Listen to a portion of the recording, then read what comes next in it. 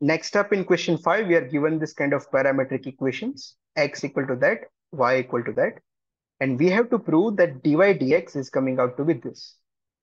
So for this, what we are actually doing is, in order to compute dy dx, we are using a chain rule. We are going to get what's our dy dt. We're going to multiply it with dt dx. Because from here we can find what is dx dt. From here we can find what is dy dt. And I can use them to find this, or else in other words, you can also do this dy dt divided by dx dt. It's one and the same thing. So this dt dt gets out and you're left with dy dx. So let's find what are dy dt and what is dx dt, and then substitute it in this formula. So to get dy dt, my dy dt, I can also represent that as y dot. But anyway, let me just write it completely.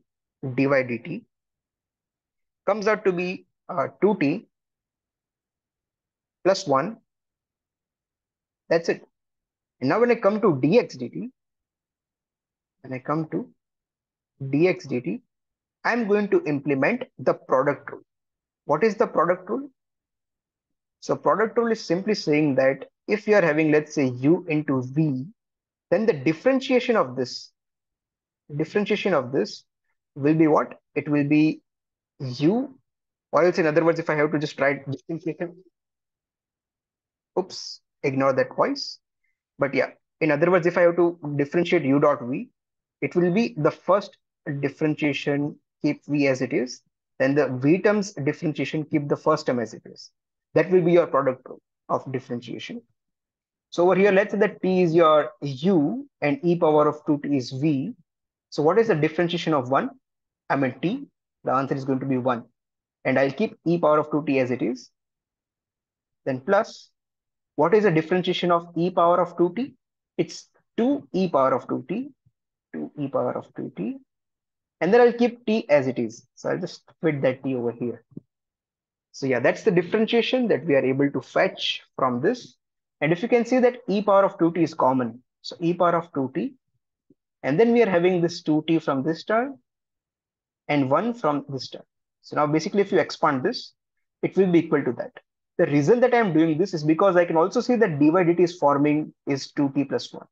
And then when we are knowing that this is the kind of ratio that we need to make, then these terms are going to be getting cancelled out and we'll be getting something e power of negative 2t. So let's do that. So now that this implies my dy dx is what? Dy dt, that is 2t plus 1, over dx dt, which is e power of 2t and 2t plus 1. I hope you are seeing where this is going. So this is going to cancel out. We are having 1 divided by e power of 2t, which is same as writing e power of negative 2t. This becomes answer to the first part of question 5. So now for part B, what we are having is, we have to show that the normal to the curve where t is equals to negative 1 passes through this particular point. So we need to find out, first of all, what's the equation of the normal to the curve when t is equals to this. For that, we'll be requiring some things from part A. So let me scroll up and show you what are the things that we'll be requiring. So yeah, we need the coordinates at which t is equals to negative 1. So I'll just mention it over here somewhere on the side. Let's say that I'm just drawing an extra box over here so that we are having a proper space, even if we are scrolling it later on. So the when at t is equals to negative 1, what is my x equal to? X equals to negative 1, e to the power of 2 times negative 1. So x becomes minus e power of negative 2, or in other words, minus 1 over e square. What is my y equal to? Negative 1 square is 1. 1 negative 1 is 0. So y will be equal to 3. So at t is equals to negative, these are the coordinates of x and y. And what is the value of the gradient? So gradient of normal. We know that the gradient of the tangent is e power of negative 2. So the negative reciprocal of this will be what? It will be negative reciprocal of that, negative e. And if you do the reciprocal, this becomes positive 2t. But now because we know that the t is negative 1, this will be equal to negative e power of negative 2, which is same as this, which is writing 1 minus 1 by e square. So now we are having the point at t is equals to -1 on the curve. We also know what is the gradient of the normal at that t equal to -1. All we need to do is to get the equation of this normal of the curve and then satisfy the coordinates that is asked to us. So now I can just shift this whole thing, including that white stuff. If I can grab that, let me check. Yes, I'll just grab that down and scroll a bit up. Yeah, that's good enough. And let me just say that equation of normal